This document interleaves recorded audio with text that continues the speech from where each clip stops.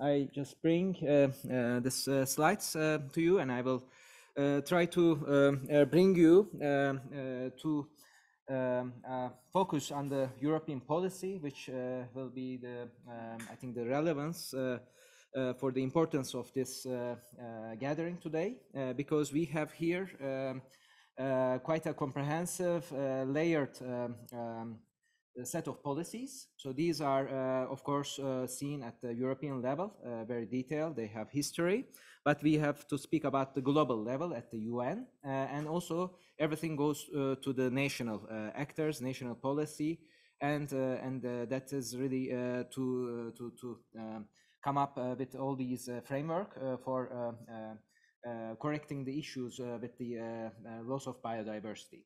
So there, the UN level activity is quite important. The Convention of Biological Diversity, CPD, and this is really guiding the global protection. And then we see a layer approach to the countries where they come up with their national strategy and action plans. And they are used to make those commitments at the international level. So we have quite an increase in the prioritization of the policies on biodiversity. So this was with the current commission, which will be still tasked to deliver a lot, but with the number of targets towards the next decade. That this activity with the biodiversity that Europe comes is to be seen as an also economic value, but also the health, the COVID crisis that we have all went through is also part of that debate. And in that regard, we have different measures there. One is the overall strategy. So there we have that came really during the pandemic 2 years ago, where we have a number of targets, and that is to push all the European countries to fulfill. And there we have concrete legislation, of course, and those are seen in the nature directives. So this is to have the legislation to have the possibility to have the protected areas.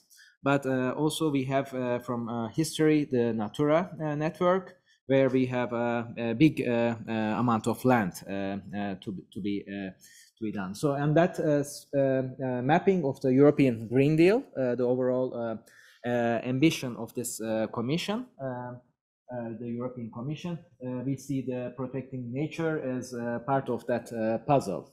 And of course, that is always linked to the EU goal of the Green Deal, making the continent climate neutral by 2050. If we continue and look a bit more in concrete terms, what the European biodiversity strategy is really meaning, and the actions related to that, we have here a zero pollution action plan. So that is an overall plan to target all the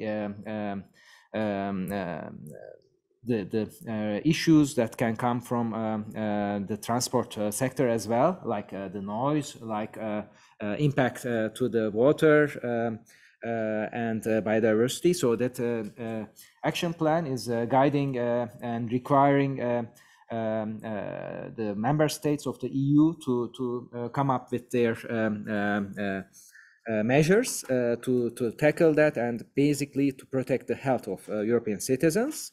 So as I said in the previous slide, there's the nature directives. So this nature restoration law is a proposal, a legislative proposal that has been proposed by the European Commission and currently being discussed by the European Parliament and the Council for agreement of a new legislation.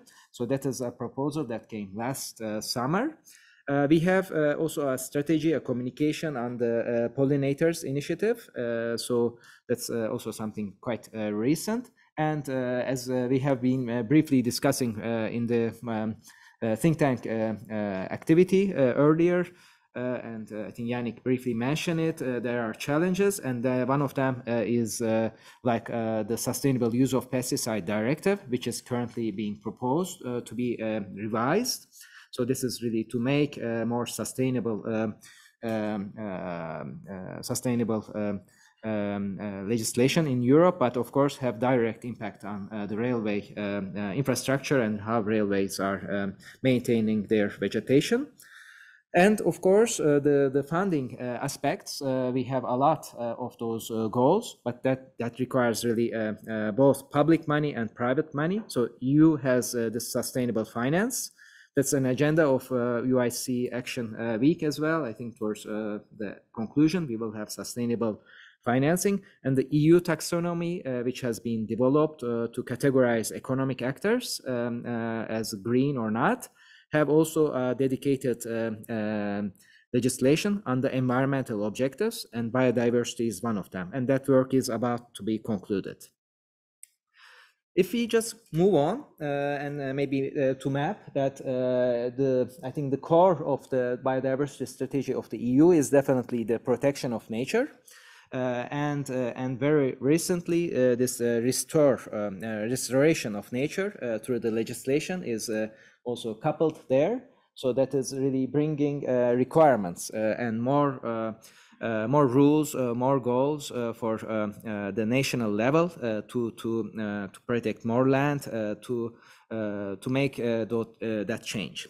Of course, we have an enabling activity there. So all the issues related to research, funding, those are part of the strategy.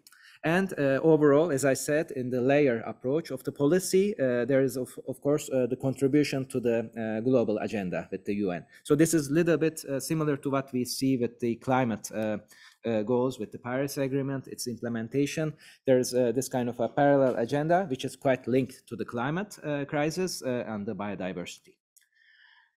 And I will come up more towards the conclusion words, but the relevance, of course, because a lot of things I have mentioned maybe are too high level, but as I already hinted, the infrastructure we have, and I think Yannick made that 99% of that infrastructure is existing. There are more to be done because Europe has a lot of goals for developing the railway businesses, railway network. That's part of the contribution to the EU Green Deal. Then you need, of course, more infrastructure as well in the near future. But these are, of course, overlapping with the nature areas.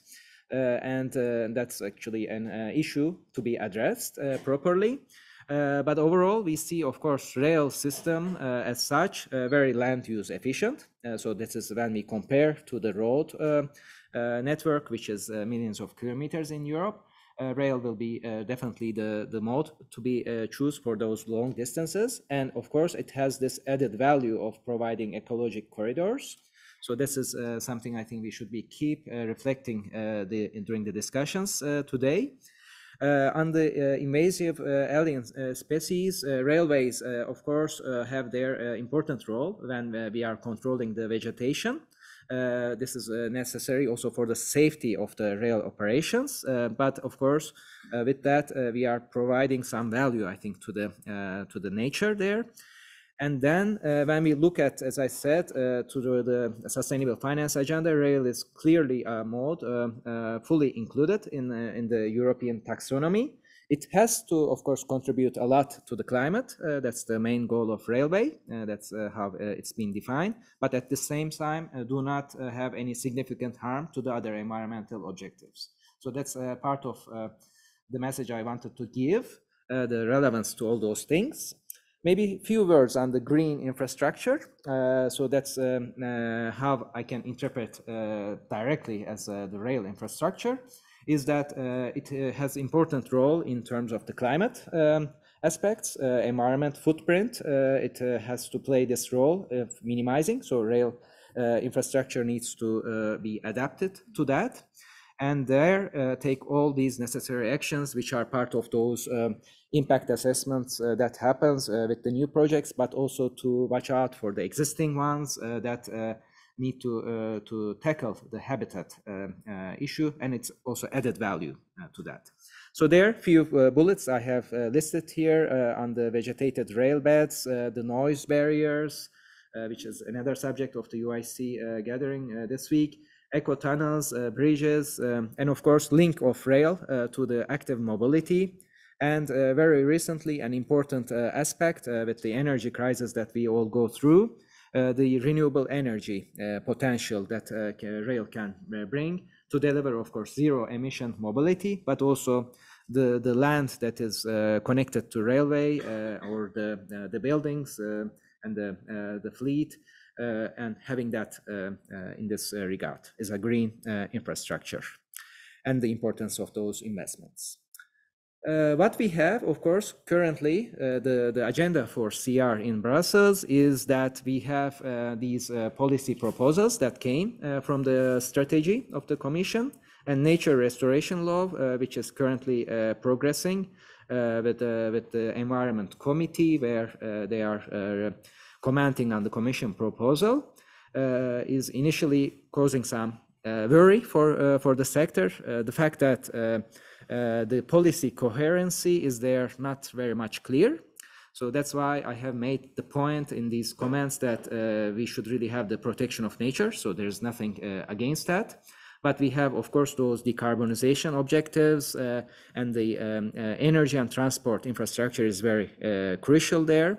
And I think the coherent policy with also the existing directives is a must, and any new legislation there really needs to watch out for the railway system, because we have to really play this important role.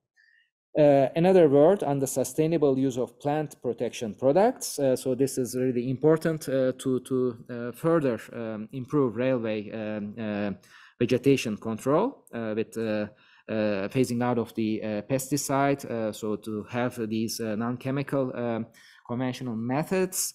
So that legislation will be essential, but at the same time really facilitate that kind of transition without really simply banning even using those cleaner ones, because rail infrastructure at the end is quite maybe not known to those of the Commission services, unfortunately. Then they come up with their proposals. So those are the points which currently CER is addressing.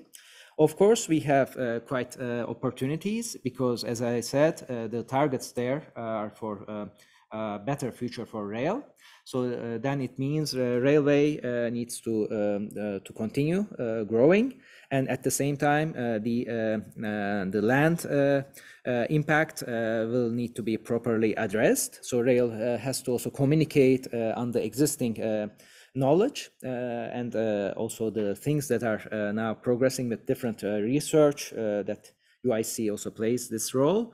And we have to also maybe look a little bit on the overall crisis that we have on the delivery of this EU Green Deal, carbon capture, the nature, the trees, the forest can play this role, and at the same time maybe put these topics a bit more strategy in the management of companies with the proper business cases and benefit at the end.